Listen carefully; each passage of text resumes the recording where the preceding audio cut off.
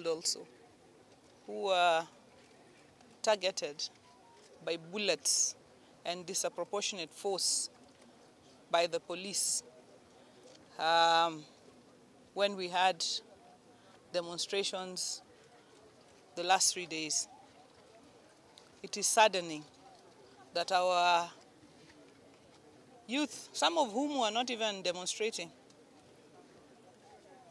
some who were demonstrating but have bullets from the back, which means they were running, are being butchered, are being killed, are being maimed as if they are not Kenyans. We have noted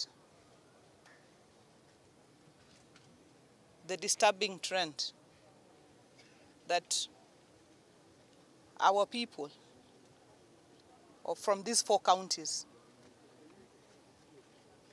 Homabay, Migori, Siaya, Kisumu, and in Mathare, Kibera, wherever it is seen that there are Luos inhabiting, they have been targeted, they have been beaten, they have been killed, they have been maimed, and this must stop.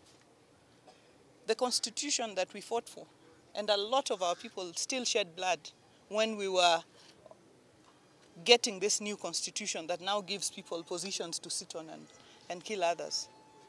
This constitution gives every individual Kenyan a right to peaceably and unarmed demonstrate on any issue.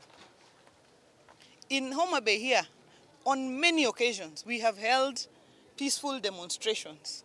People have come out of their homes, they have demonstrated, and they have gone back to their homes in the evening without police interference. But the moment we hear police were given an order to shoot and kill our people, we cannot agree. We have come out here to say it is unacceptable, it must stop, and it must stop forthwith, because Luo lives matter. These young people are hustlers, they're hustling here. They're just trying to put food on the table. And this government came in on the platform that they are a hustler government. What happened? What happened? Stop killing our children. Stop killing Luo children.